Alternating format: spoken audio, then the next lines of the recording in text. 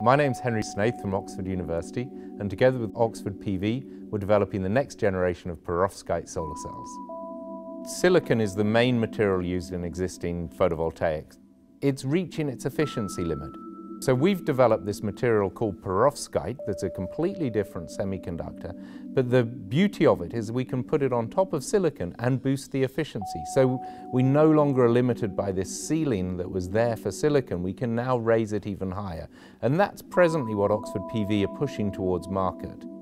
So now we can put perovskites on top of silicon. We want to get rid of the silicon entirely and have a completely low-cost PV product, and that's what we're trying to develop in this Prosperity Partnership. This is the material that most solar cells are made out of in the world, silicon, right? And it takes about 7 tons of this material to make 1 million watts of solar panels. With this stuff, it takes 35 kilograms. So we're going to develop an all-perovskite thin film solar cell that's 1/200th the thickness of a traditional solar cell, and yet twice as efficient. Unusually for a Prosperity Partnership, Oxford PV is actually a spin-out from the university. Company has been set up to take this great idea and turn it into actual products. In this particular partnership model, we actually are receiving money that will then pay to support academic research in our organization with our own scientists and engineers on site, who will then collaborate with the laboratory at the university. This perovskite material is now 10 years old, and yet we're just reaching commercialization. Actually, the first thing we focused on is making the product reliable. Then you have to, of course, face the issue of scaling, because the original solar cells that Henry was working on were very tiny, barely bigger than the head of a pin.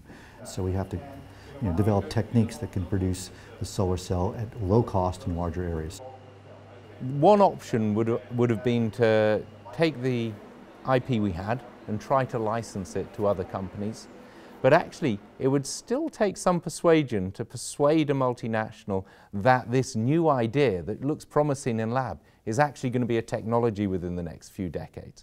A single patent has some value. What really has a lot of value is a whole package and in fact a technology. And to do that, creating a spin-out company which then can take that base core IP and develop around it and develop a whole package that's actually commercializable, that's where the real value is created. The challenges we've faced have been partly technical, partly business. We had to overcome issues with stability. We had to make the materials last long enough that they're passing all the international standard tests for photovoltaics. Our challenges now have gone from fundamental technical risk now to commercial risk, but actually the possibility for success is absolutely tangible. We believe perovskites on silicon, followed by all perovskite multi-junction cells, will be the best technologies for delivering high efficiency, low cost. So where we could grow to is almost unbounded. I actually like taking technology to market, but the interface with the research teams is still critical, right? Because you never stop learning. You're always improving your product. You're always driving the cost down and making it more efficient. So you must keep a tight relationship with your R&D teams and, of course, ultimately, the research people who support them. And of course, companies, commercial research centers, cannot afford to have that breadth of research which chances upon these sort of discoveries. The EPSRC investment in the university research has delivered fantastic science, but that science has underpinned the understanding of the materials and devices that's been invaluable for the company to really understand the product it's developing, which has enabled us to be in this position where we're sitting here with a game-changing technology on the verge of making it really happen, making it really deployable.